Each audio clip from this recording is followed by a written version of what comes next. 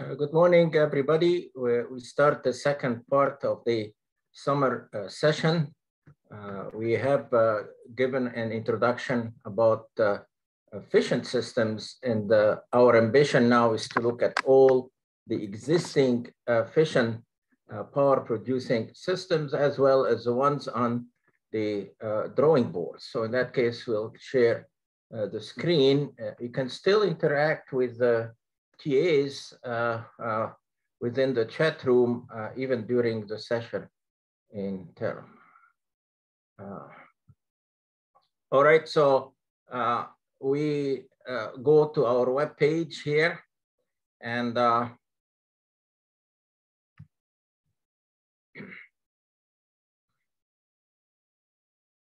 we start by looking at the two main reactor systems in operation today, the pressurized water reactors and the boiling water reactors.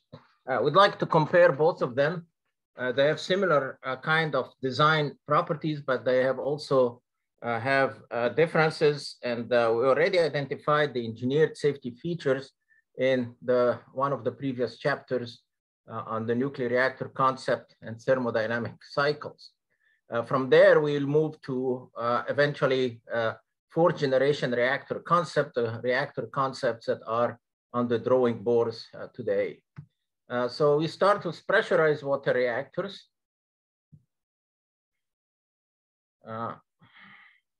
And an example is that system shown here in Japan. And you could see that is the Ohi Power Station Complex. Built along. Yes? You're not sharing your screen. I'm not sharing the screen. Okay, let me go back and share the screen. Thank you for pointing that out. Oh, boy, it is all messed up here.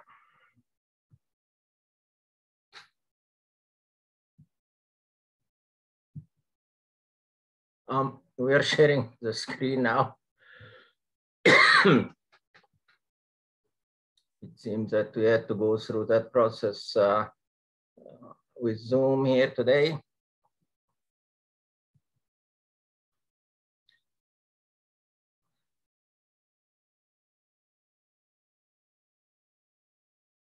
So today, again, we are going to deal and cover the two topics of the pressurized water reactor designs, as well as the boiling water reactor designs, as many other designs that we can access.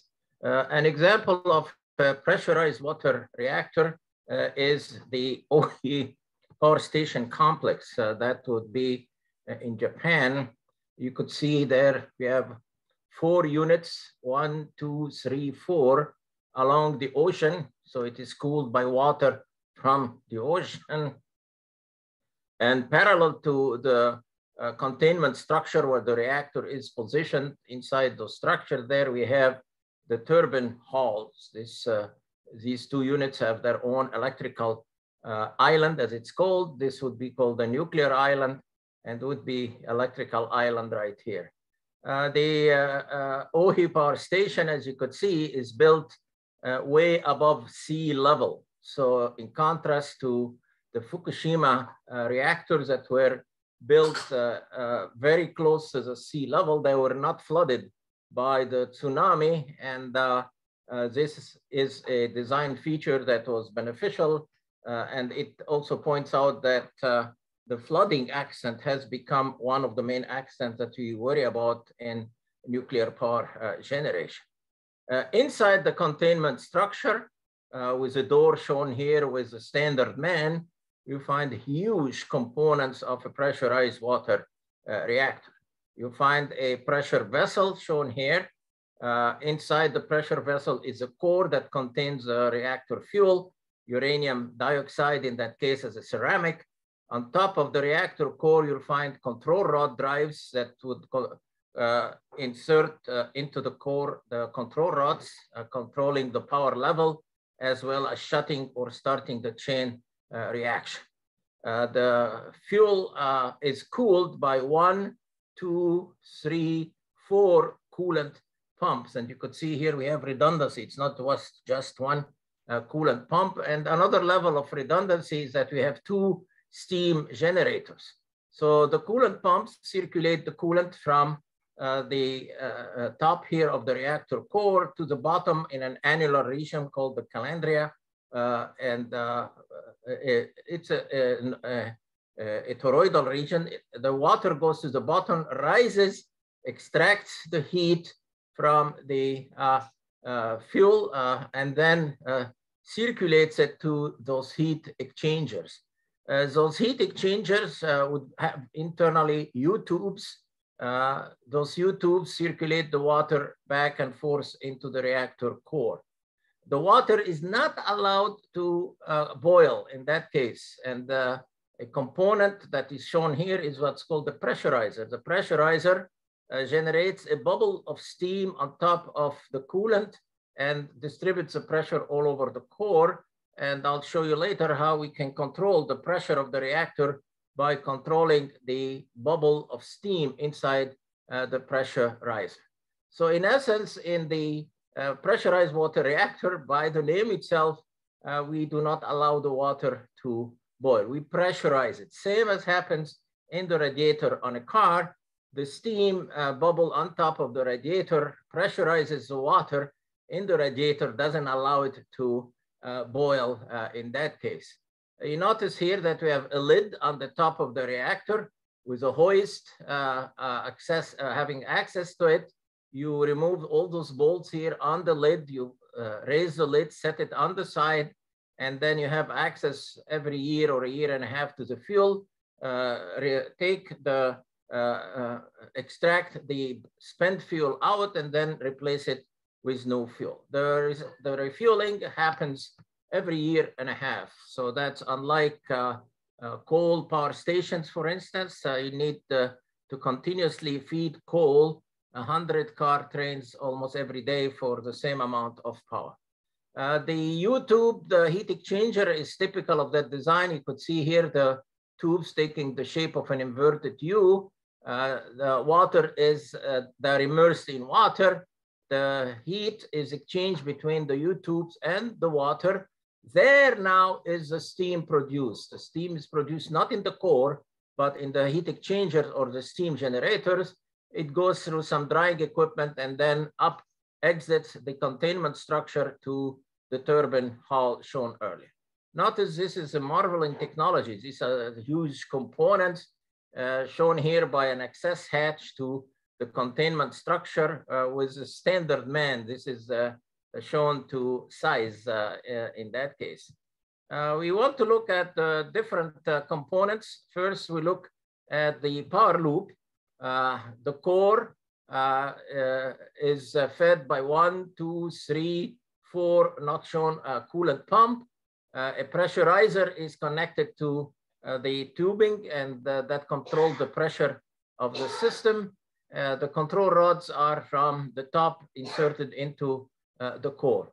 For redundancy, we don't use a single steam generator. A minimum of 2 is used typically in those types of reactors. Let's look in more detail at the components. This would be the core here, the pressurizer, the heat exchanger, U-tube. There is another once-through type of steam generator. I'll show you its design as we go along. The operational temperature is in the range from 557 degrees Fahrenheit, and the average temperature is 587. This would be the inlet temperature. This would be the exit temperature from the core of the reactor. You notice a large temperature drop from 618 to 540 for the steam generated in the steam generator. It goes now to a high pressure turbine, expands, rotates the blades of the turbine, goes to a dryer, then a low pressure turbine on the same shaft, and on the same shaft of the high pressure turbine and the low pressure turbine, we place an electrical generator that generates electricity that goes to the grid. Because of the thermodynamic cycle, we need to establish the flow system. So we have to condense the water so that the exit of the low pressure turbine, we go to a condenser where cold water from a cooling pond, a lake, or the ocean, or the cooling towers, as we'll see in the next chapter, cool the water, condense it, and it's pumped back again with feed water pumps to the steam generator inside the containment structure. The reactor vessel is a marvel of technology. It has very thick walls. It's either made by forging steel or forging parts and then welding them together using explosive welding. It can reach 10 inches in thickness. You could see here the control rods being inserted from the top of the core. This is the lid of the pressure vessel with bolts that would be removed for refueling fuel into the core. From the pumps comes the water here, as follow the arrows. It goes through an annular region to the bottom, is distributed through nozzles, extracts the heat and exits through pipes back again to the steam generator. The nozzles there at the bottom have an interesting function because we'll see later that the power distribution in the core peaks near the center. So in that case, you want more coolant to go through the center than near the periphery. And it also affects the fuel management because the fuel in that case, because more power and more fissions are occurring near the center of the core, you'll find that fuel management processes where the fuel from the center is moved to the outside and no fuel is brought into the center. That is called a in-out kind of fuel management process. So the refueling happens, as I suggested, every year to a year and a half. If you look at the core from the top, you'll find a very thick pressure vessel taking a pressure, in the case of the pressurized water reactor, of 2,000 PSI. Pounds per square inch absolute. In the center of the core, you'll find now channels. Those channels would have fuel bundles inserted into the channels, and the control rods would be placed in those channels that have the crosses shown right here, in addition to instrumentation. Now, the pressure vessel is made out of steel, and neutrons are generated inside the core of the reactor. So the neutrons can interact with the steel and cause radiation damage in it. So we protect that outside vessel with an inner vessel. It is misnamed the thermal shield. It's a shield against maybe some gamma radiation, but its real function is to absorb the neutrons. It contains boron. It uses boron steel. I call it the core cage barrel.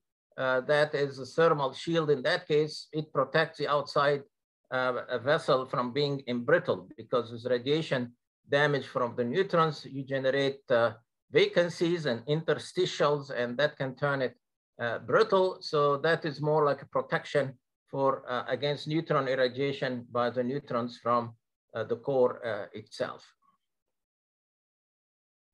Let us look at the fuel. We said that each one of those circles in the center of the core contains a fuel bundle shown here. Typically for a pressurized water reactor, it's an array of 17 by 17 fuel rods.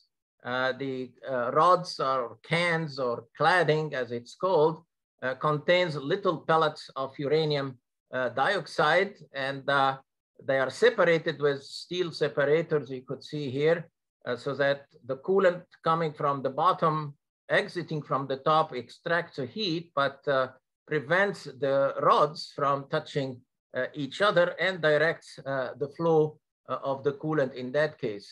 Some of the channels would have a spider kind of web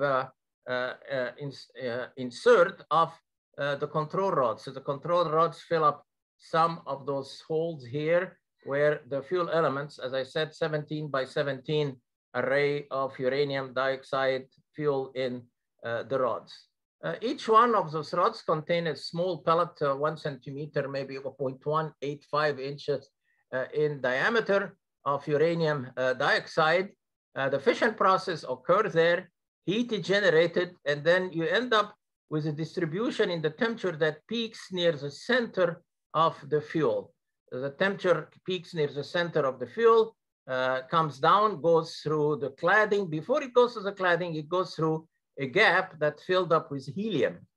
Helium in that case acts, has three functions. One function is it acts as a thermal bond for the temperature to move through the helium from the uranium dioxide to the cladding made out of an alloy of zirconium. Second, at the time of manufacture, it can check for any kind of leaks occurring when the fuel rods are welded from the top and the bottom.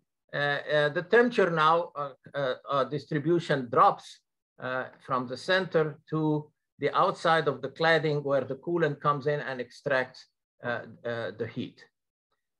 The operational characteristics of PWRs are common to most existing PWRs today. This table shows us the characteristic of a typical PWR design. This one, as I suggested, operates at very high pressure, 2,250 pounds per square inch absolute, hence the name pressurized water reactor. The thermal output compares this to the thermal output of the Chicago pile #1. It was 1/2 of a watt of power. Here we are talking about 3,800 gigawatt or megawatt. This is watt, mega is million. And if you say 3.8, that's giga, that's billion watts. And we designate it with the designation TH, thermal. So this is the thermal heat that a typical PWR would generate. To establish the heat flow, as we suggested in one of the previous chapters, we have to close the thermodynamic cycle by rejecting some heat to the environment to create the cold sink for the heat. And in that case, the efficiency of the system would be in the range of 1/3, typical of boiling water reactors using light water as a coolant. So in that case, it's almost, if you divide that into 33 into 1/3, that is about 1,000 megawatt electrical. We replace the TH here for thermal by small e for electrical power.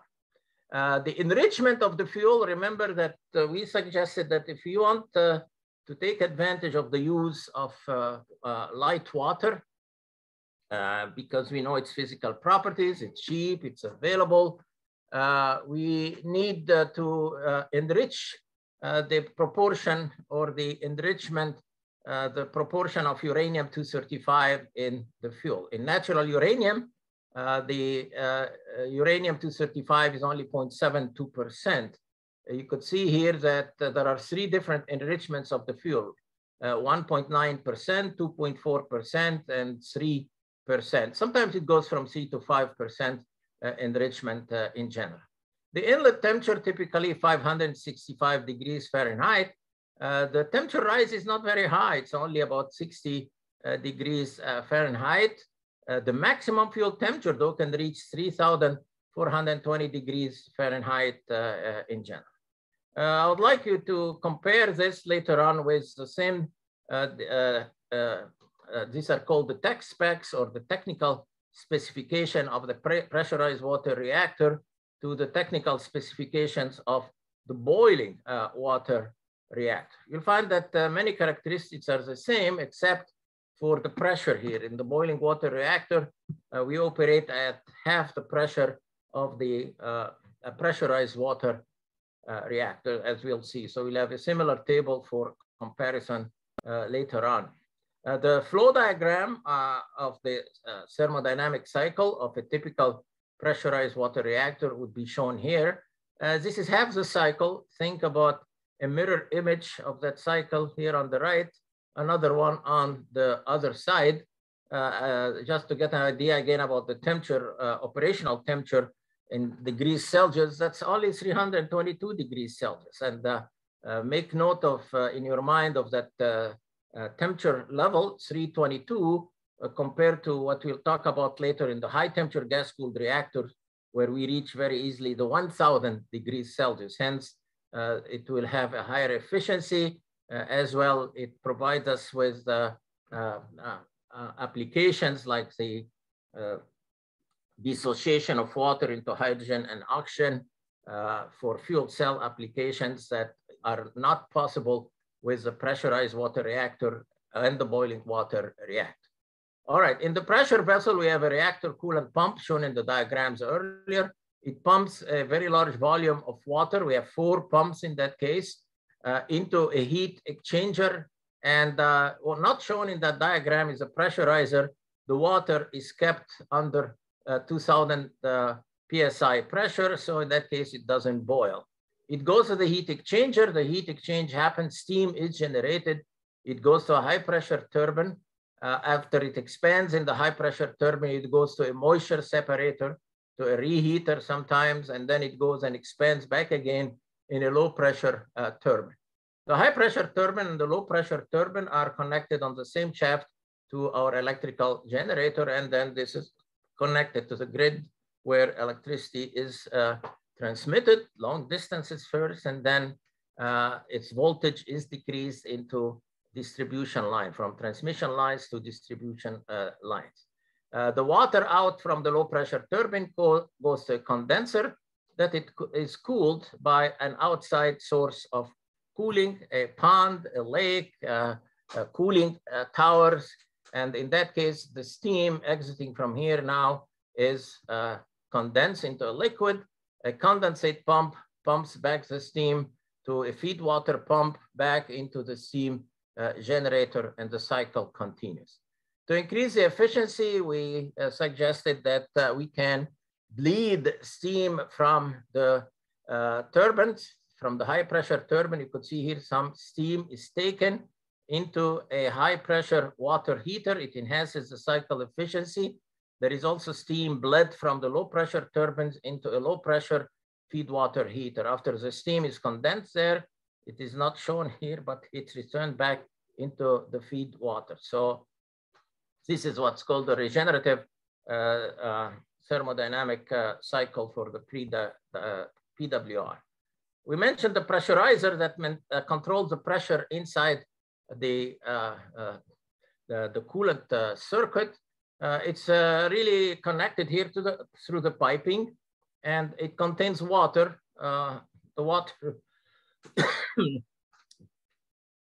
The water level is not shown right here, but it's basically electrical heaters that the operators controls. If you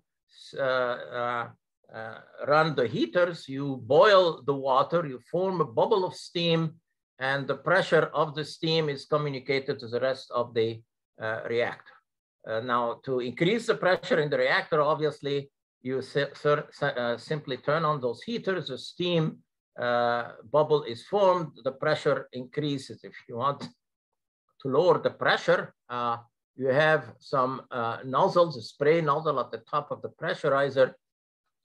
It sprays water. As it sprays water, it condenses the steam or quenches it, and the pressure can be reduced. Like any pressure equipment, like a pressure cooker in a kitchen, we have to protect the components. So we have basically safety relief valves that are, so this is a relief nozzle, a safety nozzle. And an interesting aspect of the 3 Mile Island accident is that one of those nozzles opened up, released the pressure as required from the safety perspective, but did not recede itself back again. And there was no indication to the operators that that valve had opened up and did not recede, the stem of the valve did not recede itself. So it ended up that the pressurizer filled up with water, the water escaped from that safety relief valve, and the operators lost control of the pressure of their reactor. That was the case of the 3 Mile Island. You can read about it, a full chapter here. The U-tube steam generator is shown right here. The coolant comes in from the bottom, goes through a whole bundle of tubes shaped in the shape of an inverted U and exiting back again. And those tubes are immersed in water. This is where the steam now is generated in the pressurized water reactor. The steam goes through some drying equipment. It simply gives the steam a centrifugal motion, so the droplets of steam fall back into the heat exchanger, and dry steam is sent to the turbine. You want dry steam to the turbine because if you have small droplets of water with the steam, the blades of the turbines can reach the speed of sound at their tips, and that would erode the surface of the turbine. Hence, you have that drying equipment on the top of the steam generator. That type of steam generator, the U-tube, is primarily used by manufacturers like Toshiba and Westinghouse, but you can also use a once-through type of steam generator shown here by another manufacturer, Combustion Engineering, where the steam flows in only one direction, no U-tube. It allows you to superheat the steam, hence you can reach much higher temperatures. It is some kind of a choice of the utility to pick up and the architect engineer, in fact, to choose what type of generator they want. The coolant pump that circulates the coolant, remember we have for redundancy, 2 of them as a minimum, sometimes it's 4 of them, as well as a minimum of 2 steam generators or 4 steam generators. So it's a matter of redundancy to provide, of course, safety, so that if you have only 1 steam generator and 1 pump, the system would not be reliable in its operation. The pumps here are designed to circulate a liquid. Obviously, most pumps do that. They are not very effective in circulating a mixture of steam, 2-phase mixture, steam and water, and that caused vibrations in the 3 Mile Island accident. The operators didn't want to lose their pumps, so they shut the pumps out, and the cooling of the core was not provided for the decay heat. And we mentioned that nuclear reactors have an interesting property in that if you shut down the main fission reactions, the fission products from the fission process continue generating heat for a small period of time, initially about 6 to 8% of the fission power, and you have to cool them even after you shut down the main fission reaction. And if you don't, or if you don't succeed in doing it, you get an accident. And that was been common in the 3 main accidents that happened in the nuclear industry: the 3 Mile Island, Chernobyl, as well as the Fukushima accident. They were all related to having to extract that decay heat, and the failure to do it destroyed the reactors in that case. This was the American design of the pressurized water reactor. There is a Russian design designated as VVER, Vodovodianoy Energetsky Reactor, shown here. The design is very similar to the one you have in the United States, with a much more elaborate control rod drive system from the top.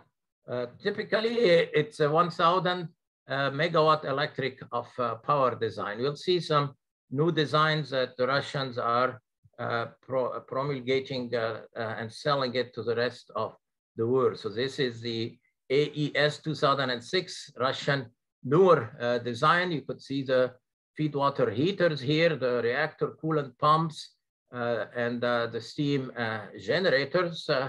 Another show of the design is a small power unit, 300 megawatt electric. You could see the containment structure around here, and it is basically a pressurized water reactor similar to the American design. This is again the VVER 440. This is the Russian PWR. The same principles apply, but the containment designs are slightly different in that case. Well, we mentioned the containment. So what is the containment? We suggested that the containment structure is part of the engineered safety features that try to contain any release of radioactivity from the environment. We suggested that for the pressurized water reactor, the engineered safety features consist of those accumulator tanks that contain water under nitrogen pressure. If there is a depressurization of the system and you get depressurization, if some of the piping breaks down, say as a result of an earthquake, so that extra supply of water is pumped into the core to provide cooling. You'll find that this is a concrete structure now. This is the symbol in drafting for concrete, 6 feet thickness concrete. It is designed to take a direct impact from a Boeing 747 to protect the internals of the reactor itself. The real containment is not the concrete. The concrete is acting as a biological shield for the personnel against radiation, neutron radiation, and gamma rays from the reactor itself.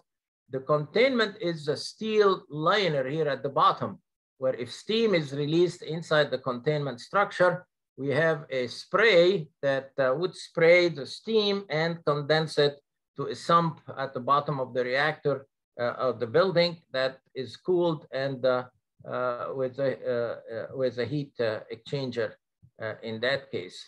There are many different types of containments. This shows here another type of containment that's called the dry ice containment. You find here that in the case again of a piping breaking down, we still have the accumulators obviously there, but there is a refrigeration system that has that produces ice that is stored inside the steel part of the containment, the steel shell. And if in that case any steam is released in an accident, the pressure is decreased by, of course, the steam melting the ice. Some of these reactors operate today in the United States. I would like to emphasize that the containment structure for the pressurized water reactor is not the concrete itself. This is a biological shield and a protection of the internal parts of the reactor, the steam generator, the core of the reactor, the pumps, the accumulator tanks, and so on. The steel shell is really where the containment is done. The concrete structure is more like a biological shield and a protection against the internal of the reactor. It is not, if the steam is released inside the containment structure, here is a steel structure, and if it is not quenched, eventually the pressure increased by the steam would leak the steam, which would be mixed with radioactivity to the environment through any penetrations, like we have cabling that comes in for the control systems and measurement systems, and you have also piping that comes in with a feed water heater and exiting with the steam. This shows us, again, one of those ice condenser type of containment structures, and you could see that the ice condenser becomes part of the containment system in general. We listed earlier in the previous, one of the previous chapters, the existence of those engineered safety features. You'll find that there are extra cooling systems on land-based reactors. Obviously, the ones that are on nuclear submarines have the oceans to cool them, but on land or land-based reactors, we have the accumulators containing water under nitrogen pressure. We have a high pressure injection system. This operates at around 100 barometric or atmospheres pressures. The low pressure injection system, this is pumped at a low pressure at 30 atmosphere. Obviously, if you want to inject, if there is an accident, the reactor initially is at a high pressure, 2000 PSI, so you need a pump that can generate high pressure. But pumps that generate high pressure can only have a very small flow rate or a throughput. So after the system is depressurized by the operators from the pressurizer, then they can operate a low pressure injection system. And in that case, they can bring in lots of a large flow rate to cool the core of the reactor as well. And these act, the three of them act in addition to the containment spray system in general. Existing reactor plants, PWRs, are undergoing some form of improvement, and basically it's a kind of evolution. So let's look at some of the designs that are available. You'll find that companies in that domain collaborate with each other. For instance, we talk about the US advanced pressurized water reactor, or the advanced pressurized water reactor. This is some kind of collaboration between Mitsubishi Heavy Industries from Japan and actually it is Mitsubishi building it right now for Texas-based nuclear power plant. Notice that this reactor uses a very high power, 1,538 megawatt electric. So it's taking advantage of the economies of scale, and the larger the size of the reactor, the least the component in the fuel or the energy attributed to the capital cost. You find here that here are the steam generators inside the containment vessel and the turbine generator. Now notice that this design is an improved design over the first design that we showed at the beginning. Here are the turbines in the turbine plant, and the turbines rotate. If there is an accident in those turbines where a blade is ejected, it will be ejected in a centrifugal way away from hitting the reactor vessel. Now let's look at the very beginning design flaw in that type of a reactor right here in Japan. This is the turbine hall. The turbines are here. If the rotation ejects a blade, that will be hitting the reactor building. But it seems that they didn't have room. They have terraced here, as you could see, the mountain side. So they were compelled to use that design. But the advanced PWR here by Mitsubishi is a better design, and I think that should be implemented in all existing power plant. But notice the 1,700 megawatt electric. It is the world largest in its class, using the economies of scale, even though there is a tendency to use small units, as we'll see in a moment. A collaboration between, well, it's Toshiba owning Westinghouse, but Toshiba is from Japan, and Westinghouse is located in the United States, basically have a design that's designated as the AP1000. The AP stands for Advanced Passive 1,000 Megawatt Electric Plant. And this is an advanced type of a design that is being built all over the world, except still the United States. Notice on the top here, that chimney structure on top of the containment structure, and those openings there in the containment itself. In existing pressurized water reactors, that containment acts as a protection for the internals, as I suggested. But sooner or later, if the steam is not quenched, radioactivity would be released to the environment. And that containment, 6 feet of concrete thickness reinforced concrete, acts almost like an insulator against the release of the heat. So the advanced passive, passive in the sense that the operators do not have to intervene, is some new design feature that makes the operation of pressurized water reactors safer than the existing systems that we have. In the United States, 1,000 megawatt electric version has been basically it has been it went through the review of the Nuclear Regulatory Commission, and they have another version, a smaller version that is only 600 megawatt electric. So what are the interesting features of that advanced passive PWR? Let's look at them in that diagram here.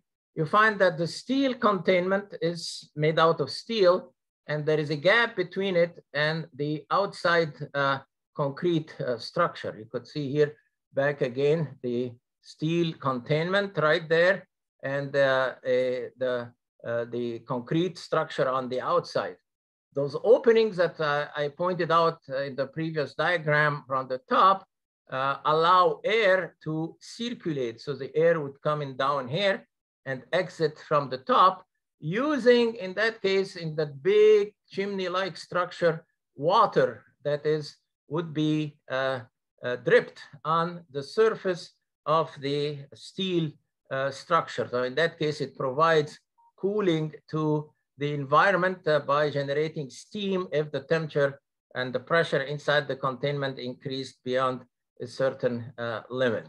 So in that case, it provides cooling of that containment, but in existing reactor, the containment acts more like an insulator, so it does not provide a way of dissipating the heat to the environment without the active participation of the operator. This system has been licensed in the United States and is being built in other countries like Thailand, to my best knowledge. Another interesting safety feature added to that kind of a design is that the cooling water into the pressure vessel is done with hot water into the reactor core, not with cold water. If you have a hot surface, like if you have, say, a cup of glass and you pour into it hot water, you can generate thermal stresses that can lead to the glass breaking. And one way of avoiding breaking your glass is to add maybe a spoon that acts to dissipate the heat from the hot water. So you don't want to pour cold water like in existing designs, operating designs, on a hot steel containment that can cause basically brittleness and a failure of the pressure vessel. So in that case, I use hot water, and in that case, it is a passive design. It doesn't need intervention by the operator to shut itself down. And I don't think any country should build any reactors without those safety features right now. Not only the United States and the Russians are involved in newer designs for the pressurized water reactor. The Europeans, Framatome in France in particular, that's the name of the company, has been developing what they call the evolutionary pressurized water reactor. They designate it as EPR, 1600 megawatt electric typical power. Some people simply change the notation and call it the European pressurized water reactor for the EPR. It is a third generation of designs for European plants. They have a very interesting feature here that is not available in other designs, is that they have what they call a core catcher part of the design. In the Fukushima accident, we know that part of the core of the reactor melted, and they take that into account as a possibility, not a probability. It's not going to happen in all accidents, but they try to spread the molten core into a pool with a large surface area that would dissipate the heat basically to the environment. And the molten core in that case is called the corium retention and an auxiliary water storage tank to cool the corium material or the molten material of the core. They call it corium because it's in the case of a serious accident, like what happened in Fukushima, in fact, the fuel melts, the uranium dioxide melts, the cladding melts, and the control rods also melt. So the whole mixture of that molten material is called the corium material in the designation of accidents designs in general. The Koreans also have their own design. They call it the Advanced Pressurized Reactor 1400. And they have been very successful marketing it in South Korea into the Gulf states. In fact, they have sold 4 units, and 2 of them, I think, are already operating. This is 1400 megawatt electric. Notice how the oil producing nations themselves are thinking about a future where oil would be used more like for chemical stocks, for fertilizers, transportation, but not for producing electricity in general. So South Korea also have its own design. There is a collaboration between Arriva, which is the European French, manufacturer, and Mitsubishi from this Japan design. They call it the ATMEA1, a very complex kind of name. It's a collaboration between France's Arriva and Japan's Mitsubishi. So the whole industry really is on an international level collaboration between different countries. An advanced, very advanced design that has a very high level of safety compared to existing systems is based on the design of naval reactors. And this is a design by the General Electric company. And in that case, the core of the reactor and the steam generators are contained inside the pressure vessel. So you don't worry in that case about any piping breaking in an earthquake, and any steam release would be contained inside the pressure vessel. And this is called an integral type of reactor designs. So they have the name IRIS for it. The reactor core and the steam generators are designs. As you see here, that's the core here, and that is the pressurizer at the top, as well as the steam generators here. The pumps are also inside the reactor. There are 8 pumps for that IRIS design. So this pressurized water reactor design is the most common one existing now in the world, and it uses light water. The properties of light water are known, and its evolution towards more safety for existing reactors. In essence, this is the pressurized water reactor. I'll be happy to answer any question in the chat room before we go to and compare the pressurized water reactor to the boiling water reactor. Okay, so it's time to go now back to the next design using light water reactor. That's a boiling water reactor. And from the name itself, you'll find that the boiling water reactor now allows the water to boil inside the core of the reactor. So in that case, it doesn't need the steam generators. And if you do not need the steam generators, then the system becomes more like compact. Actually, it's not compact because they operate in that case at a lower pressure, producing the steam. And it is a competitor process to the pressurized water reactors. An example of it is the Clinton nuclear power station, shown here in the moonlight, the moon up in the sky here. That is 45 miles west of Champaign-Urbana here. Over the weekend, you can drive there. They have a visitor center that you can visit. Notice that it is pressurized, the containment structure here. This is the turbine hall of the electrical island, constructed in a correct way where the blades of the turbines cannot hit the structure like in the Ohi plant at the beginning of the previous chapter. It is cooled by an artificial coolant lake called Lake Clinton in that case. So we are getting electricity right now as we are talking on Zoom from that nuclear power plant at Champaign-Urbana. And it is a single unit, as you could see here. It was meant to be 2 units. So there is a big hole in the ground awaiting maybe the utility deciding to build another unit in the future. Cooling lakes are not the only way to cool a nuclear power plant and establish the flow from what we named the high temperature reservoir to the low temperature reservoir. You can use a lake, a river, sorry. So this is a power plant here using a river for cooling. And instead of getting the water directly from the river for the cooling, some of the water is taken into what's called cooling towers. So those cooling towers are very an empty shell structure. I'll show you a picture from the inside of it, where the coolant, instead of rejecting the water to the river itself and affecting aquatic life, is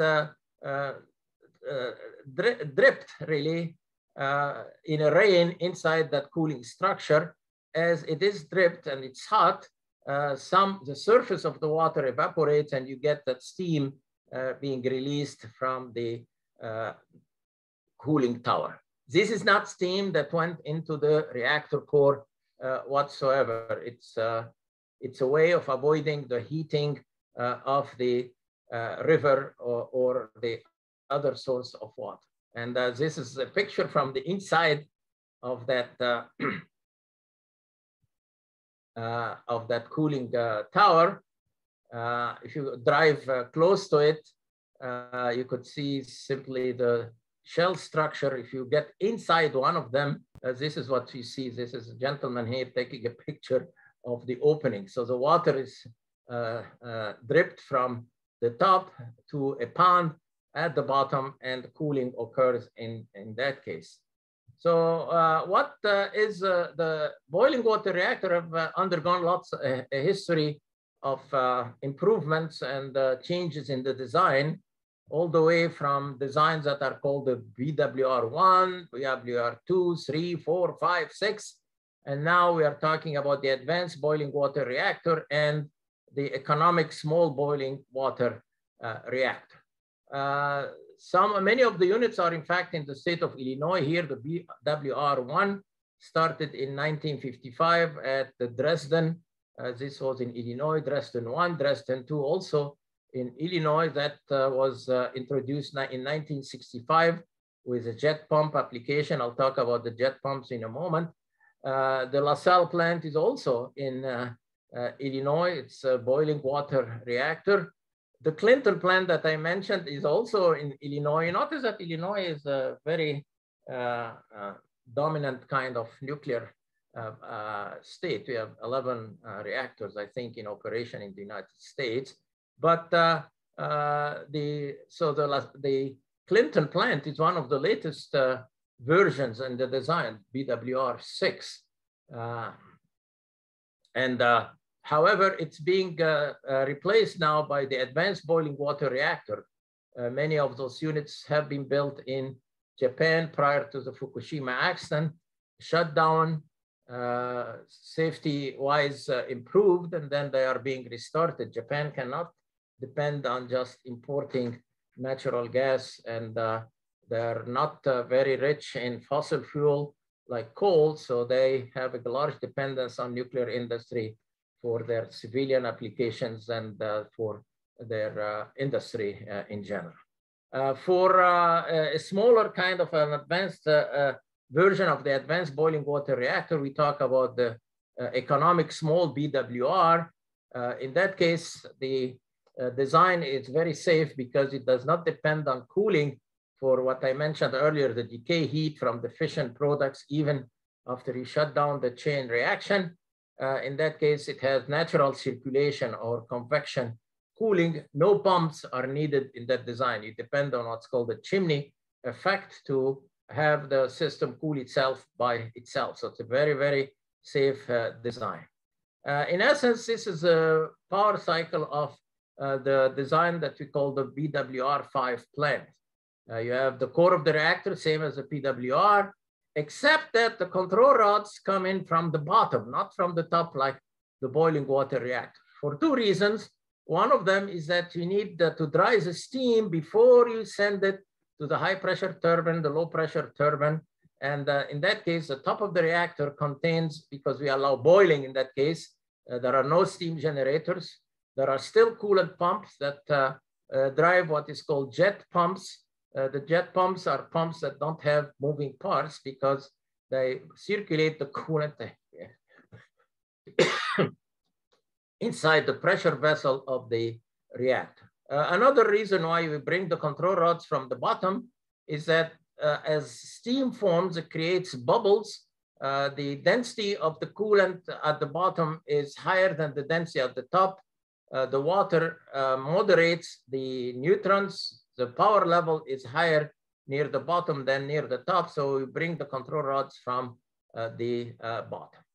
So the steam is generated in the pressure vessel itself.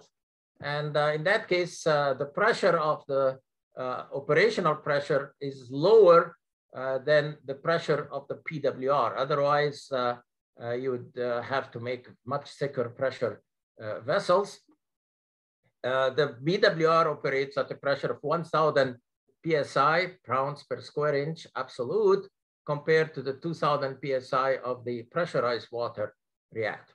So the steam is produced directly inside the pressure vessel. No steam generators in that case. The steam goes to a high pressure turbine, a low pressure turbine, to an electrical generator. Electricity is produced to the grid. But now the water goes to a condenser. It is condensed and it's fed into low pressure feed water heaters back into the core. It goes to the bottom and exits from the top. Same as a PWR, they have a residual heat removal heat exchanger, a pump, and you have a high pressure coolant injection system, a low pressure coolant injection system, but it's supplemented by an extra supply of water in what's called the pressure suppression pool. And if you look at the design here, this is not a good design.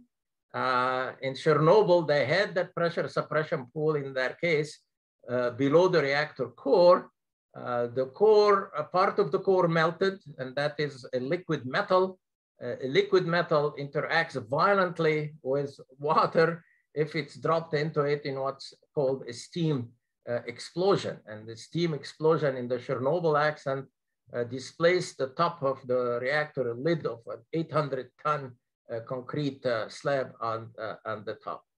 Obviously, since you are sending the water now into the core of the reactor, it sees neutrons from the fission reaction.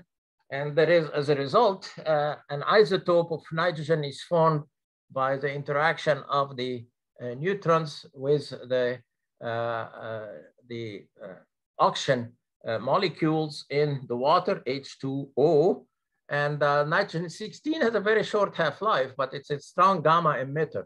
So during operation, the access to the reactor hall is limited for the personnel. Well, we took our class here, the 402, for a visit, and we had dosimeters, and we walked very briefly into the area of the core without really any kind of danger. But the nitrogen-16 is limits the access to the reactor part of the building during operation. And because the water goes through the core, you have to maintain that core, that water with basically a very, very high level of purity, so that to avoid basically corrosion products from the piping to get activated and start generating neutrons and gamma rays for the personnel of the plant. This is a cross-section through a typical BWR. The design is called the light bulb design. See here the pressure vessel inside the containment structure that looks like an inverted light bulb. And this would be the pressure suppression pool. In that case, it is not flat. It's, well, better designed than the previous design here, where the water is right under the possible melting core that where this molten metal can interact with the water. That is a bad design. But in that case, under the vessel itself is what's called a dry well. But the pressure suppression pool is here. And if steam is generated inside the containment structure, it's bubbled into the pressure suppression pool. Now, notice something interesting in the design here. This is a turbine hall, and this would be in drafting the grade level. It's called the grade level. This is where the ground is. And in that design at Fukushima, the water level here, the grade level, was very close to the surface of the water. So when the tsunami water from the earthquake that happened there filled up the land, it filled up the basement of the reactor, where we have lots of safety equipment right there. And in that case, the flooding, of course, water doesn't go well with electricity. The result was what's called a station blackout. First, the power station itself produces power for its safety features, but the tsunami affected a neighboring switchyard that was connected to the electrical grid in Japan to provide a second source of power in the case of an accident. The tsunami caused both the on-site power and the off-site power to be stopped. And in that case, we had what's called a station blackout. You can read more about the accident in the chapter on the Fukushima accident. That shows us here another cut of that BWR that was at Fukushima, where pumps and safety pumps, in fact, and even batteries for emergency operation were located.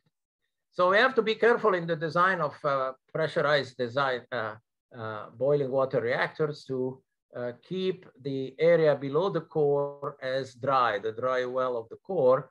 Another feature that needs improvement is that here you have a source of water for cooling the core, and the source of water is below the core itself.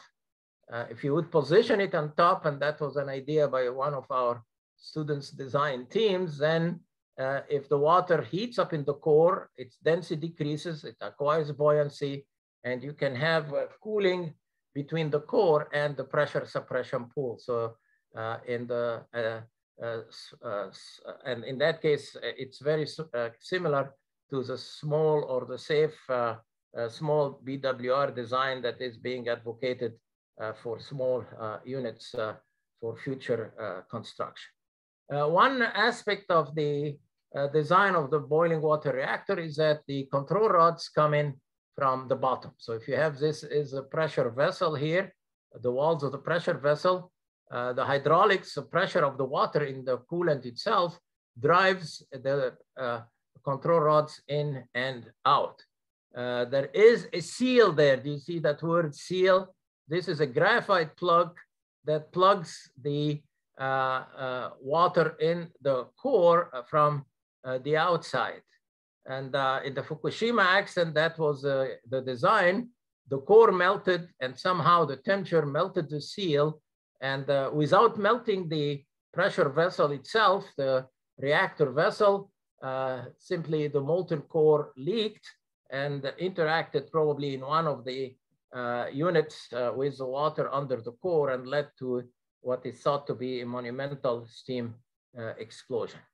The control rods in existing boiling water reactors are controlled by the hydraulics of the water itself. So you control the pressure, pushes the piston in and out into RPV is the reactor pressure vessel. This is being replaced by an electrical system using a linear induction motor, where instead of using the hydraulic pressure in the core, you use an electrical motor to drive the control rods through some kind of a helix here in and out from the core. So this is the new design for the control rods for boiling water reactor. There, of course, when you use a linear induction motor, it's more dependable than using the pressure from the core itself. Nevertheless, those control rods take the shape of a cross. Shown here, you could see the cross. It has holes in it for cooling, and inside it you find tubes that contains neutron absorbing material. These are the tubes here you could see inside the sheath of the control rods in the shape of a cross.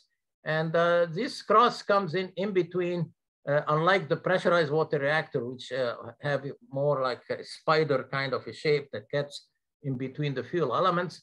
The shape here is a cross with tubes that contains a neutron absorbing material like maybe boron carbide. Boron is a very strong absorber for neutrons in general. And in that case, the control rod comes here in between 1, 2, 3, 4 fuel channels. And the control rod goes up up and down. The same configuration of the rods for the fuel is the same as the case of the PWR. All those rods here contain uranium dioxide with different enrichments. The whole thing is put together as shown right here. Let's show the whole thing in the pressure vessel of the boiling water reactor. The reactor core would be right that area from here to here, and the fuel is contained inside an inside vessel. In between that inside vessel and the outside of the pressure vessel, you have those coolant pumps. These are, you cannot have parts that are moving parts inside the vessel because you would need, of course, lubrication. So jet pumps are used. I'll explain their operation without moving parts inside the core of the reactor. Once the steam is generated in that area right here, remember the control rods come from the bottom, the steam goes to the top in lots of drying equipment to send steam to now directly to the turbine. No need for the steam generators, no need for the pressurizer. So the capital cost would be reduced, but you operate at a lower threshold. Again, I emphasize that the containment, what we call the containment of the reactor is really the steel shell and the components that would quench any release of steam in the case of an accident. Outside the steel shell, which is a containment, you find the shield building, shielding the personnel on that side from the neutron and gamma radiation, and protecting the inside of the component of the reactor against a direct hit. In fact, it's designed to take a direct hit from the Boeing 747 or a light pole driven by tornado or hurricane winds at 100 miles per hour. So this is a very solid structure protecting the inside of the core. And we come to here the tech specs of a typical boiling water reactors. And it's very interesting, of course, to compare it to the tech specs or the technical specifications of a pressurized water reactor. So we take a reactor of the same, almost the same power level, 3,579 megawatt thermal, which would, at the efficiency of 1/3, would be about 1,000 megawatt electric. You notice the system pressure is 1,000 PSI only. So we operate at a lower pressure than the 2,000 PSI of the pressurized water reactor. In terms of the enrichment of the fuel, the same fuel enrichment, low enriched fuel, 2.2, 2.7. And I'm going to digress here a little bit and talk about the enrichment of the fuel. This is 2.2 to 2.7% uranium-235. In the pressurized water reactor, we have seen it 3 to 5%. Why is it a small enrichment? Well, it is an arbitrary choice put together by the pioneer who built up the nuclear, United States nuclear Navy, Admiral Hyman Rickover. He said that, oh, we don't want uranium at high enrichment to circulate around. So he said, oh, we should stay within the 3 to 5% level. In contrast to land-based reactors with that low enrichment imposed by Admiral Rickover is naval reactors. Naval reactors would have an enrichment of 68% or 90% enrichment.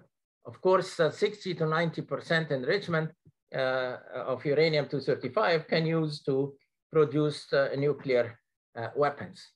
But the IAEA, the International Atomic Energy Agency, suggests that people can build research reactors up to the level of 20% enrichment in uranium-235. If you adopt that higher enrichment, you'll have a smaller core. Hence, the capital cost would be much less, yet there is a penalty here imposed on the nuclear industry by some kind of a decision by what amounts really to a bureaucratic kind of a decision just to keep only low-level fuel available, assuming that a country acquiring a nuclear reactor would separate the uranium and turn it into a weapon. The IAEA says, oh, we can go up to 20%. You cannot build a weapon with 20% enriched uranium. So I think with newer designs of PWR or light water reactors in general, there is no reason why we cannot go to the 20% level and have more economical system than competing with coal and other sources of energy. The renewables are making a head start from nuclear energy. And if you go back to the Kardashian scale for civilizations, if you want to reach a level 1 civilization, we need a system for producing power on Earth that uses our natural resources, renewable sources, wind, solar, hydroelectric, as well as nuclear energy. We cannot depend on the permanence of our supplies of fossil fuels. They are depletable for the long term, and they are destroying our climate in that case. The core pressure drop is about 26 PSI. The active height is 148 inches. As I said, if you increase the enrichment, you can start building reactors from the experience of naval reactors that use a very high enrichment. You don't need to go to the 98% enrichment of naval reactors. They're designed to overcome the xenon poisoning so that you can restart the reactor without having to wait for 24 hours, like on land-based system with the buildup of the isotope of xenon that would not let you restart the reactor until 24 hours, called the reactor dead time. And some naval reactors are really designed with a core that lasts for the lifetime of operation. So 20% maybe enrichment should be a suitable core for future designers, hopefully some among you in the audience in general. The control rods, as I suggested, come in between 4 of the fuel assemblies. Each one of those fuel assemblies have an array of tubes using separators. And each tube contains now little fuel pellets 1 centimeter in diameter, stacked on top of each other. The cladding, like the PWR, is zircaloy, the alloy of zirconium. Zirconium resists corrosion from the water. And zirconium also has a very low absorption cross-section for neutrons. So in that case, you conserve the number of neutrons that are producing the power for you. A spring pushes those little pellets, uranium dioxide pellets. It's a ceramic that can take high temperatures, as well as it's porous, so it contains any gaseous fission products. It's filled with helium. So at the manufacturing stage, you can tell whether there is a helium leak when you weld the top and the bottom of the fuel rods. So same fuel as a pressurized water reactor, but with a lower enrichment to a certain degree. As I suggested, the circulation of the water in the core in the earlier designs of the BWRs circulate the coolant with jet pumps shown here. The jet pumps are really nozzles that have no moving parts that use a differential in pressure to drive the water with a pressure supplied from the outside with regular pumps. So let's see how those jet pumps functions. There are 16 of them around the periphery of the reactor core. You find here an inlet of water at high pressure, and then you have 2 nozzles here driving the water. So the high pressure from the pump outside the pressure vessel drives the water into those jet pumps. Internally, if you drive the flow, you create an area of low pressure because you create suction here. The suction brings the water from the outside of the nozzle and sends it into the outlet of the nozzle. So the jet pumps here simply inject water from the pump into the nozzle, and the suction is created because it creates a low pressure that circulates the water inside the pressure vessel of the boiling water reactors in operation today. However, there is a problem there in that there have been problems with the jet pumps. So over time, they are being replaced in newer designs with what are called canned rotor pumps. And the technology comes again from naval reactors. Naval reactors have had for naval propulsion of submarines, aircraft carriers, for submarine aircraft carriers have had 9 generations of development, whereas land-based systems have only 3 generations of development. So lots of experience can be adopted from naval propulsion to the civilian sector. And they have a whole chapter in the notes, and also a chapter in a textbook that is published along that you can read in the notes. Another interesting aspect of the boiling water reactor that doesn't exist in the PWR, shown in that flow diagram here, is that there is a system that would bring in feed water and has basically and has a core cooling supply. So it would, the jet pumps are shown here, but that's another system that sprays, a core spray system that sprays the core in the case we lose the coolant from the core to cool it. Some people suggest that it's a doubtful system to be there in existing boiling water reactors. And they point out that at Fukushima, that core spray system spraying water on top of a core fuel element that are extremely hot can lead to the dissociation of the water into hydrogen and oxygen. And in fact, in the 4 units that were 3 out of the 4 units that were affected by the Fukushima earthquake and tsunami, hydrogen was generated, and then that hydrogen was not released from the containment somehow and exploded. So we had hydrogen explosions in 3, actually the 4 units had operating at Fukushima had hydrogen explosions. So that core spray system may have played a very major role in the generation of the hydrogen, and is questionable and for existing as well as for future boiling water reactors. The same way that we looked at the flow diagram of the pressurized water reactor, here we have a flow diagram of an actual boiling water reactor.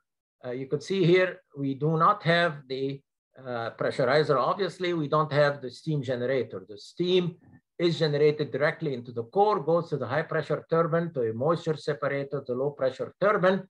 The high pressure turbine, low pressure turbine are on the same shaft of the electrical generator.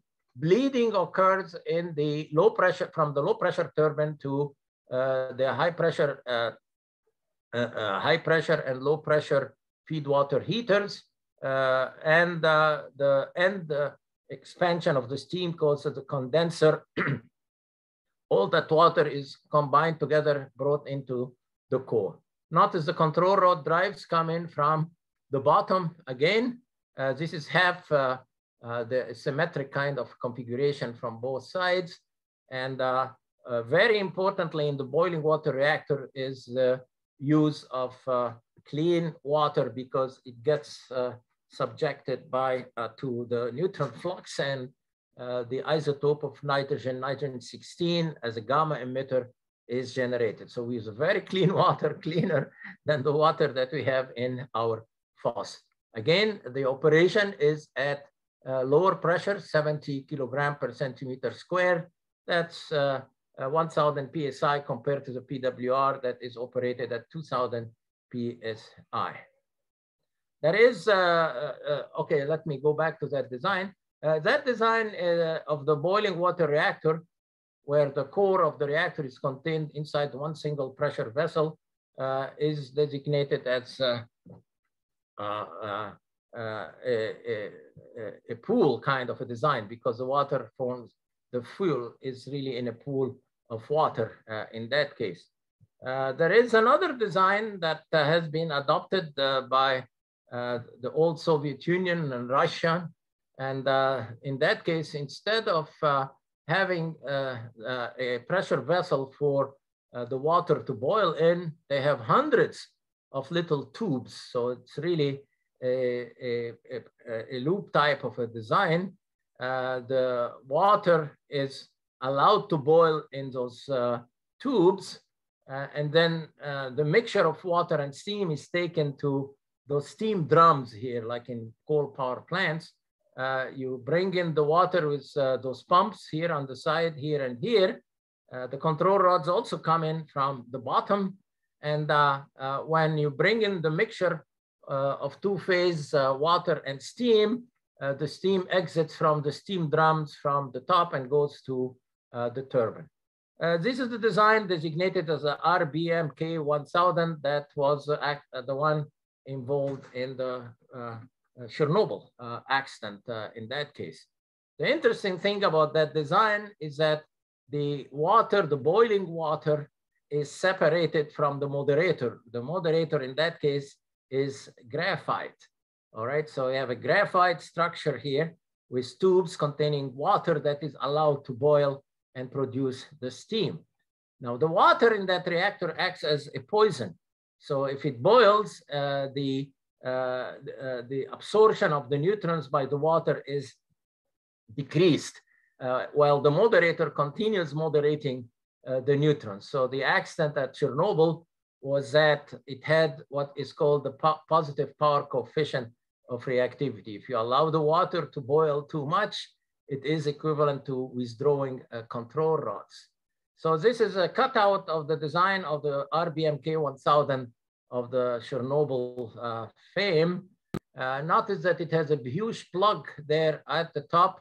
The top of the core would have winches that allow the refueling of the system even when it is online.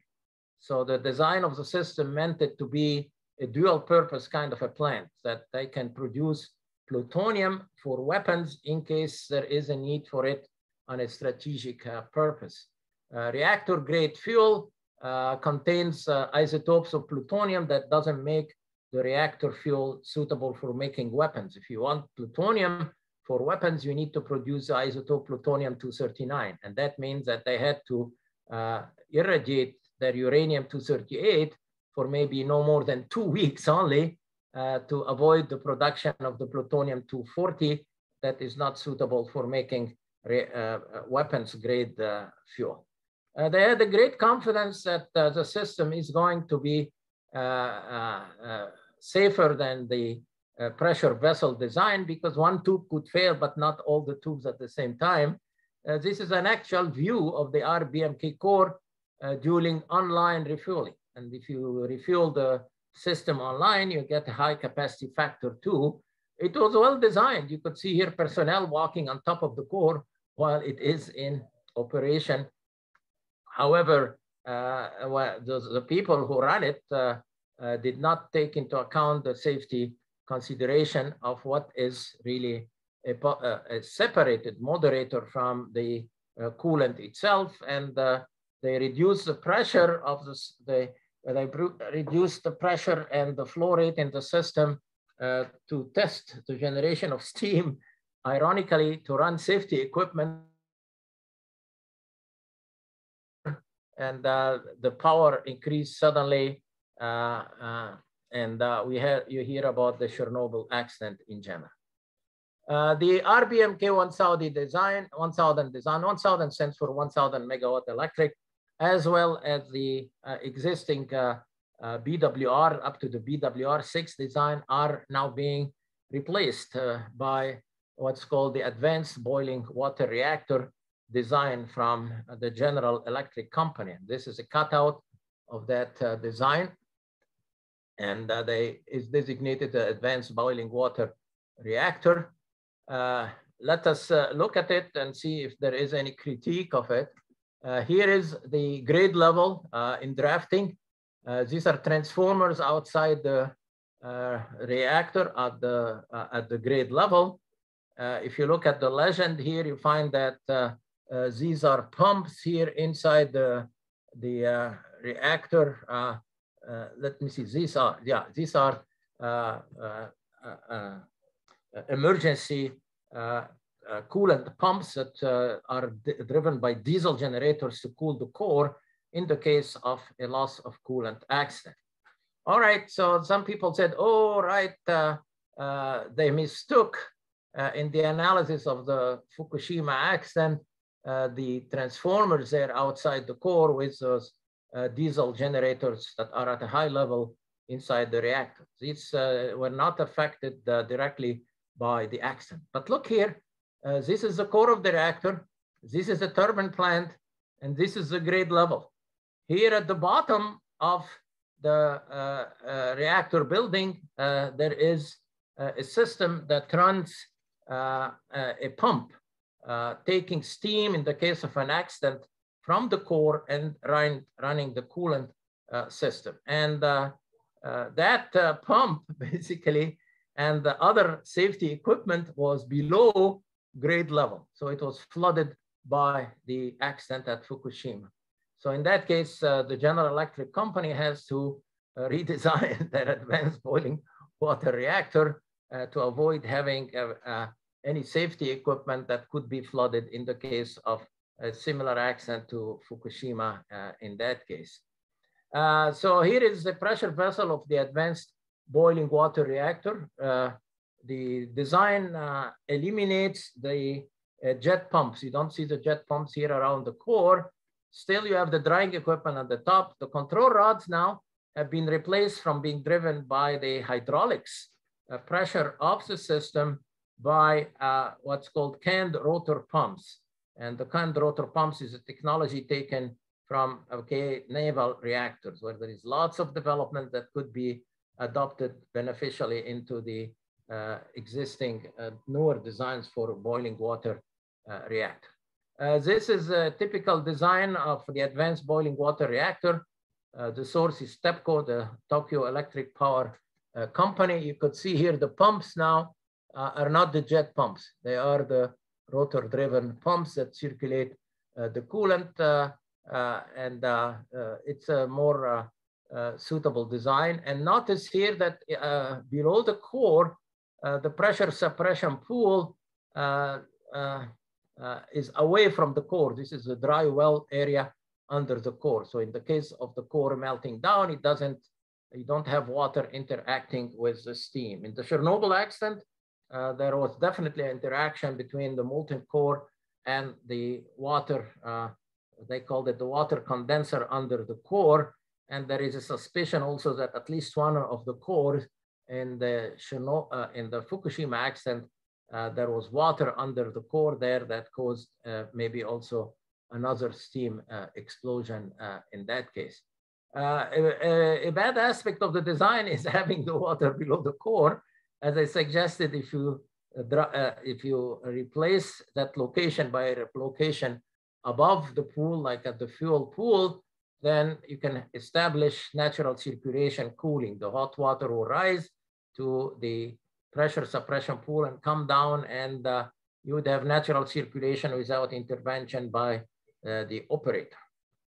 All right, so this is some more design here that shows us really those canned rotor pumps used in the advanced boiling water reactor, replacing the jet pumps. So the design is being evolving to newer and better designs, and we hope that there may be access to the issue of the core spray and the possible generation of hydrogen that happens at Fukushima in general. The latest ideas about the boiling water reactor design is what's called the economical small boiling water reactor. In that case, it's a small reactor. It doesn't produce a 1,000 megawatt level. You could see that's it. No, this is the tech specs of the, well, it's still 1,560 megawatt electric. I cannot call this small. However, it is considered as small. And the interesting thing is that it eliminates totally the need for the pumps. So in that case, they build the system with a very high pressure vessel or tall pressure vessel. They can eliminate the pumps by encouraging natural circulation. The hot water from the core rises and then comes down. And notice here that they have an attempt of putting the pressure suppression pool on top of the core. So natural circulation can also be enhanced. So that system has not been built so far. This is the pressure vessel. Notice how tall it is. The control rods still come from the bottom, but no pumps. It uses natural convection, natural circulation to cool the core. In that case, I need to use a smaller power level, but that's not what they're doing. So for the economic small boiling water reactors, we are talking about an automatic depressurization system, a gravity-driven cooling system. That's the main aspect of it. It's natural convection or cooling in general. And basically, they have a passive containment cooling system. Again, they show the details right here. Still, the pool is shown, but it should be shown as being above the core, and the core would be lower in that case. It has the ESBR should be the latest design to be built. In the light bulb design that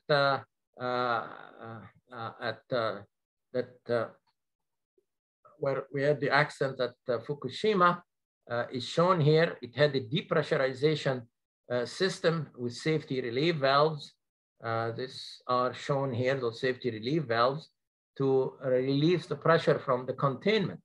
While these systems did not operate to relieve the containment pressure from the hydrogen that accumulated from the core spraying the core and dissociating water into hydrogen and oxygen.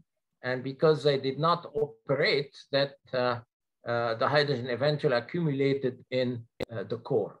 I mentioned to you that pump in the basement and still in the advanced boiling water reactor. This is a pump that takes steam from the core of the reactor. In the case of an accident, you could see here, the pump, the turbine is fed by steam, and that pump, the turbine runs a pump that takes water from the condensate storage tank and cools the core. Now, if that pump is flooded, obviously, a safety system there is not providing cooling to the core. So the core heated up, and we have the accident at Fukushima. How do we treat the problem with the hydrogen? In existing boiling water reactors, hydrogen can be produced. So it has to be either released from the containment or using a sparge system, burn in a controlled fashion. So in that case, you get what's called a sparger. You get the hydrogen to bubble underwater, and on the surface of the water, you create a flame by maybe the spark plug of a car engine and burn the hydrogen in a controlled fashion. Obviously, this did not happen at Fukushima. Also below grade, you'll find those, I had all this bank of batteries there to provide the control system with power. And that was also below grade at Fukushima. The flaw in the design, in fact, was that they built the reactor too close to the water level. They did not take into account the possibility of a wave that could flood their safety system under grade level. So if your batteries there are flooded with water, you get totally station blackout, no power to even look at the instruments or run the safety equipment. I have here a detail of about the generation of nitrogen-16 in the analysis of boiling water reactors. I will not cover it, but as I suggested, nitrogen-16 is a feature of boiling water reactors that limits the access to the plant in the case of the during operation, because it emits gamma rays, but it is only a very short half-life, and because it's short half-life, within a minute, say, access to the power plant hallway can be done. So this is basically a comparison of the PWR and the BWR. We have time to cover the high temperature gas cooled reactor. So I'll cover that one also today, but if you have questions about the two chapters we covered today, I'll be happy to answer the questions in the chat room. If not, we go to the high temperature gas cooled reactor. Okay, no questions. So we have to go fast over the summer here. So let us magnify and share the screen again.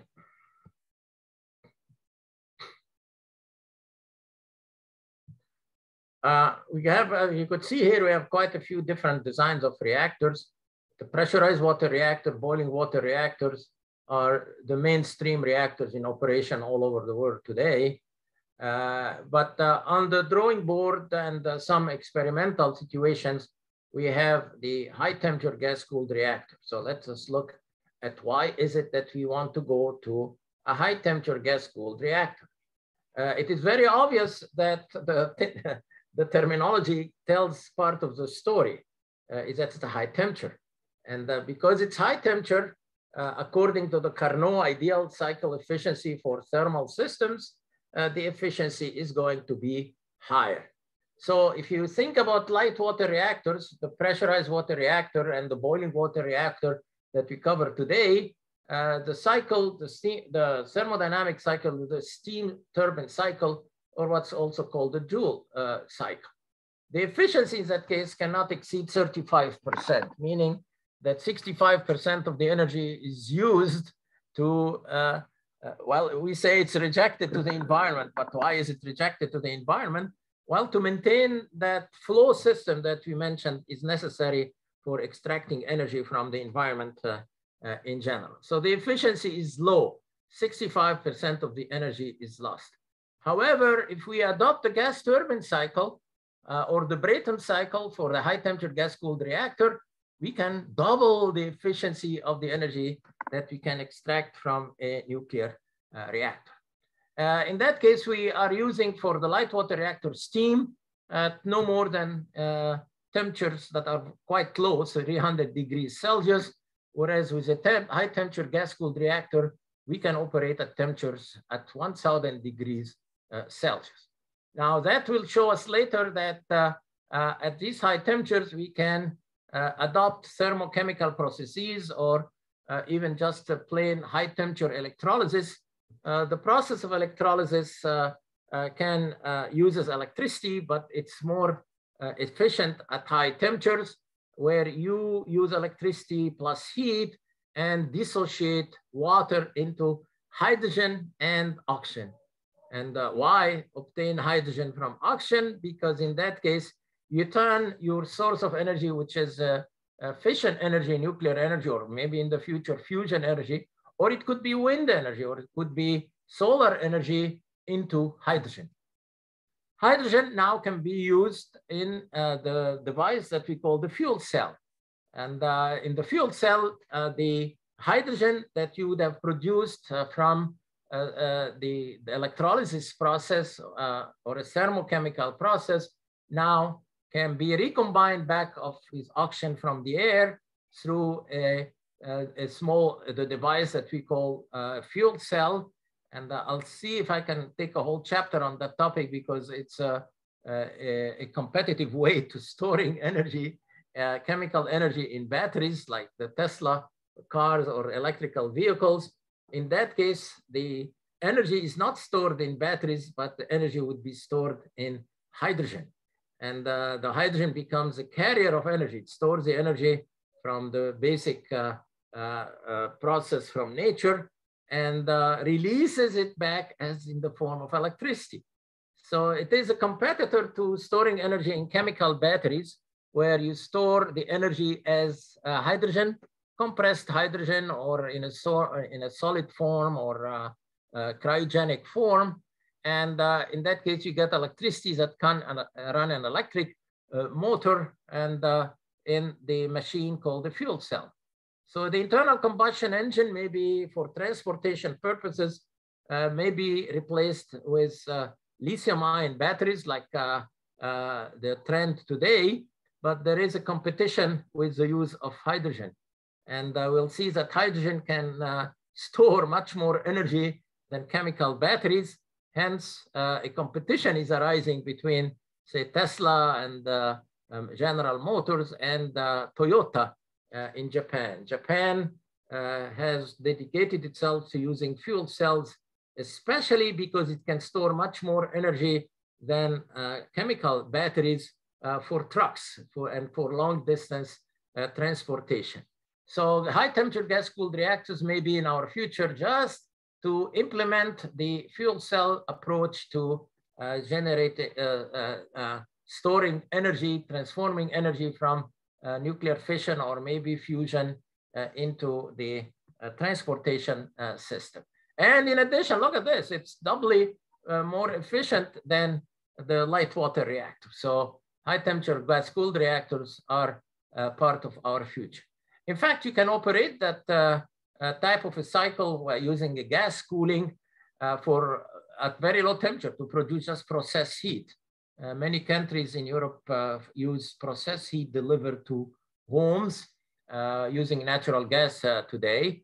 You can use still the Brayton cycle for power generation if you operate in the range of 250 to 600 degrees Celsius, again at the very high efficiency right here. But if you want the hydrogen production, well, you need to operate it at the 950 or 1,000 degrees Celsius. The coolant could be a helium, it could be carbon dioxide, it could be nitrogen, as long as it is a gas. There have been pilot plants operated in the United States that used high temperature gas-cooled reactors. One of them operated up to 1974 at Peach Bottom. In the UK, they have a Dragon plant operated until 1975. Germany had two designs, the thorium heated high temperature reactor, thorium high temperature reactor. It operated in 1985, and the United States had another power plant at Fort St. Vrain, Colorado, operated until 1976. One fascinating feature of these gas turbine type of Brayton cycle plants is that they also used thorium as a breeding material. So they started burning uranium-235. They produced neutrons. They absorbed the neutrons. Look here. The fuel was a mixture of thorium and uranium, thorium, thorium, thorium, thorium. So that was an introduction to using the thorium cycle. Thorium in the Earth's crust is 4 times more abundant than uranium. So in that case, it provides us with not only a more efficient system in terms of higher temperature operation, but it provides us also with a longer term source of energy from nature in general. The fuel type designs, as we'll see in a moment, in the latest design at Fort St. Vrain, they use hexagonal blocks of graphite. Graphite can take very high temperatures. That's why it was used in that design. And it reached really the level of 330 megawatt electric. It operated successfully in the United States, but had a problem in the turbine plant. So they simply converted it into burning coal, a big mess. The high temperature thorium reactor operated in Germany. It used a different concept for the cooling. It was a pebble bed sphere. So I'll describe to you the design of what is a pebble bed type of a design. All of them used helium as a coolant. And the temperature, as you could see here, that can be attained is not the 350 degrees of light water reactors. Here we're talking about 950 degrees Celsius. Hence, we can use thermochemical processes or high temperature electrolysis to produce the hydrogen. So this is an actual picture of the Peach Bottom plant in 40 megawatt electric. So it was built at a pilot plant. It used thorium. That's a pilot plant in the UK. All of these gas-cooled reactor use thorium. This is a 4th Saint-Vrain reactor. And here I show you how the fuel and the moderator are composed. They're placing here those hexagonal kind of parapipide, I would say. And if you look very closely, you find like that there are holes in that graphite block. As I said, graphite can take high temperatures, and this is being lowered in the core of the 4th Saint-Vrain reactor. I'll describe to you the concept of the hexagonal parallelopipede. This is in contrast to another system that uses very small kernels of uranium dioxide, and then you cover them with several layers of pyrolytic graphite or pyrolytic carbon. Then you place silicon carbide. Silicon carbide is really the material used on the surface of the reentry vehicles for the space shuttle. It can take very high temperatures, and a 3rd layer of pyrolytic graphite. So in that case, the fuel is enclosed in 1, 2, 3 layers of protection against any release of the fission product. This could be the size of 1 millimeter here, very small, almost salt grains. You place them in a larger matrix of graphite in the shape of a ball that would be 6 centimeters in diameter, the size of a tennis ball. So this is another concept that we call the pebble bed design. So the size, as I suggested, of a tennis ball. And then in that case, you fill up the reactor core, not with those parapipide blocks of graphite, but with balls of that graphite containing the thorium. So what do? You feed those balls from the top of the reactor, and as the fuel is consumed, you simply extract them from the bottom of the reactor. So it becomes an online system continuously operating. The coolant comes in from the bottom and cools them, and the spent fuel is extracted from the bottom. It's also an integral type of a design in the design built in Germany, the THTR, in that you have a whole pressure vessel with steam generators in the center. Now that was a bad design, because here you are using a gas-cooled system. So what do? You have to use the gas turbine design. You would place a compressor on the same shaft as the turbine that produces the power for you. But those guys went and used a gas-cooled system and then turned it into a steam generation. So that's why probably the whole system failed, because it didn't really use adequately the laws of physics. What was an advancement is that the cooling towers that they tried on the THTR were not the water-cooled towers, one of them shown here, but was a metallic structure. So the rejection of the heat to the environment was from the metallic surface of that cooling tower. What does it mean? It means that you don't need water. You don't need makeup water that turns into steam from a lake or from a river.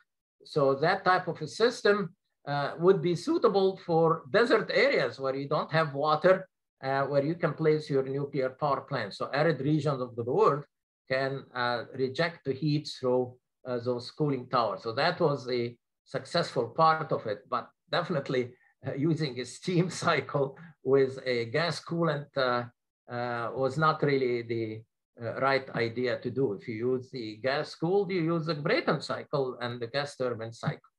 All right, so people have put as newer designs the pebble bed modular reactor, and this was designed by actually in South Africa.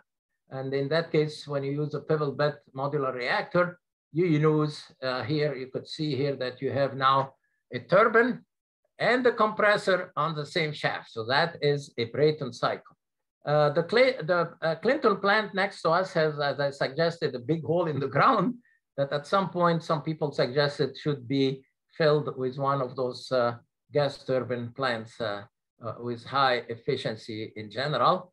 And The pebble bed modular reactor has a very interesting safety features, and it could be the basis of producing hydrogen as a fuel for a future transportation system. There are 2 reactors in the world today, pilot plants, one in Japan and one in China at Tsinghua University. The high temperature engineering test reactor is a 30 megawatt thermal, and it uses a prismatic design, like the same way as what was used at the here in the United States in Colorado. So you could see the prismatic graphite with holes in it. Some of the holes contain the fuel, uranium dioxide or uranium carbide or nitride that can take even higher temperatures. And then you have holes where you circulate your helium coolant. So that's a reactor designed for the future. And it's also even placed underground. The HDR-10 is a pilot plant at Tsinghua University in China, but this one now uses the pebble bed design. So these are 2 designs for the future where we can get very high temperatures. And I'll stop here.